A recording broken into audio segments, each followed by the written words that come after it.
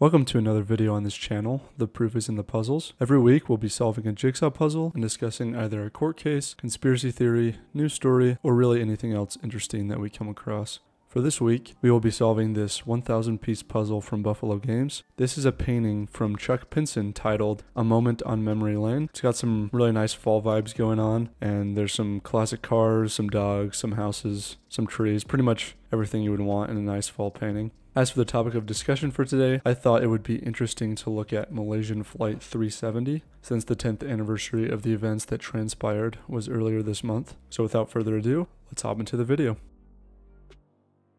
On March 8th, 2014, a routine international flight, flight MH370 from the Kuala Lumpur International Airport in Malaysia, was slated to depart just after midnight local time and arrive 6 hours later in the Beijing Capital International Airport in China. After departing at 12:42, everything about the Malaysian 370 flight appeared to be normal.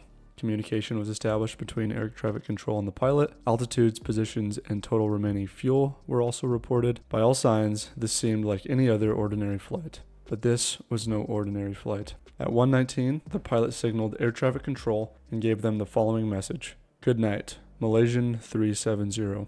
Unbeknownst to air traffic control, this would be the last they would hear from the pilot. Just a minute later, the plane disappeared from air traffic control's secondary radar screens and abruptly turned in a southwesterly direction, almost directly in the opposite direction of the target destination. After losing the plane on the secondary radar screens, however, the Malaysian military's primary radar was still able to track the flight for another hour until the plane flew out of radar range at 2:22. In the month following the plane's mysterious disappearance, a search and rescue team headed by the Australian government was assembled in hopes of finding any remaining survivors. Targeted initially at the South China Sea, but changed to the Southern Indian Ocean after further analysis, the search lasted almost 2 months and covered a total of 1.8 million square miles of ocean. Unfortunately, the search and rescue team came up empty, and as a result, all 227 passengers and 12 crew members were presumed dead, making this one of the deadliest aircraft incidents in aviation history. Knowing they would need a much larger and lengthier underwater search, rather than the surface search they had already conducted, in October of 2014, the Australian government, with the assistance of Malaysia and China, set off to lead the largest investigation in aviation history. The search lasted 2.5 years and cost an estimated $155 million. Unfortunately, this search only uncovered 3 confirmed pieces from Flight 370, with another 5 pieces that were considered highly likely from the plane, although were not confirmed. Following the search, the Australian government described that it was inconceivable for a large commercial aircraft to be missing and for the world not to know with certainty what became of the aircraft and those on board. Another 6-month search was conducted a year after this lengthy search, also to no avail. In total, 120,000 square miles of seafloor were searched, with little to show for it. Part of the reason the search was so difficult is that the area where the plane crashed is renowned for its strong winds, inhospitable climate, hostile seas, and deep ocean floors. So how did an ordinary and routine flight end in such a catastrophic manner? Well, there have been a lot of theories regarding this case, but there are 3 in particular I want to explore a little more into. First theory is that the plane was hijacked by terrorists. The second is that the pilot intentionally downed the plane in a tragic murder-suicide. And third, merely natural circumstances were the cause, such as a fire or a sudden drop in cabin pressure. The first theory we'll look into is a potential terrorist attack. One reason this theory gained traction was because there were 2 Iranian passengers traveling under fake passports on the flight. Later investigation concluded, however, that these 2 men weren't linked to any terrorist organizations and were likely asylum seekers. Another reason for this theory is the peculiar behavior of the Satellite Data Unit, or SDU, on the plane. This device allows air-to-ground communication via a satellite network and is an integral part of the SATCOM system as a whole.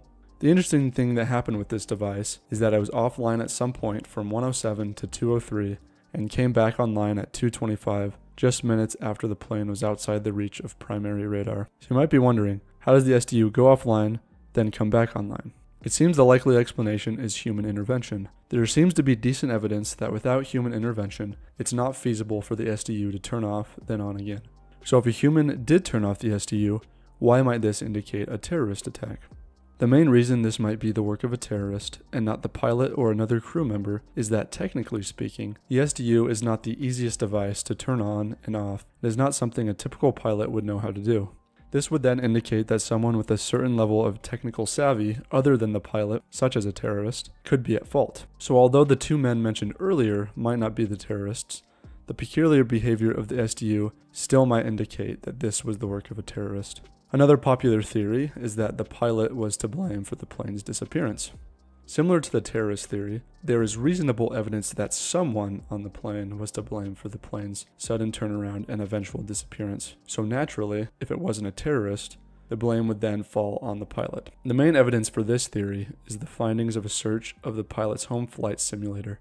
About 1 month before the 370 flight, the pilot of the flight, Captain Zahari Ahmad Shah, simulated a similar flight path to the one taken on the night of the disappearance. As stated by the Australian Transport Safety Bureau, or ATSB, which was corroborated by similar findings by the FBI, the simulation had, quote, enough similarities to the flight path of MH370 for the ATSB to carefully consider the possible implications for the underwater search area. This meant that the organizations involved in investigating the plane's disappearance believed the home simulation run by the pilot a month earlier was close enough to the actual path taken that they decided to use it to help narrow down their search area. Thus, it's very possible that this disappearance was no accident, and that the pilot had actually planned the exact path and led him, his crew, and the passengers on board to their doom. As a counterpoint to this theory, however, it seems that the pilot had another similar flight only 2 days after the simulation in question, so it's also very possible he was simulating that first flight rather than the Malaysian 370 flight. The third popular theory is that the plane disappeared due to natural causes, such as a fire or sudden drop in cabin pressure. There are two convincing pieces of evidence to support this claim. One is the sudden turnaround after comms went out. This could indicate that something was severely malfunctioning and that the pilot turned around the plane to try and fly to the nearest suitable airport to fix the problem. The other piece of evidence is that the plane was likely on autopilot, which could indicate that the plane wasn't being deliberately controlled by a human, and thus potentially disputing the first two theories that human intervention was to blame. The likelihood of the plane being on autopilot was evidenced first by the fact that the plane didn't have significant deviations from its path, and second, an analysis of damage on some of the recovered wreckage indicated the plane crashed while on autopilot. The main rebuttal to this theory, however, is that neither the crew nor the aircraft's communication systems relayed any distress signals. The weather that night was clear, with no rain or lightning nearby, and there were no indications of technical problems before the aircraft vanished off the radar. So whether the disappearance of Malaysian Flight 370 was a terrorist attack, a murder-suicide plot carried out by the pilot, an act of God, or a black hole, one thing remains clear: we may never know what happened to Malaysian Flight 370. Comment below what you think happened to Malaysian Flight 370 or any other stories you want me to cover. And make sure to like and subscribe if you enjoyed this video and want to see more content like it.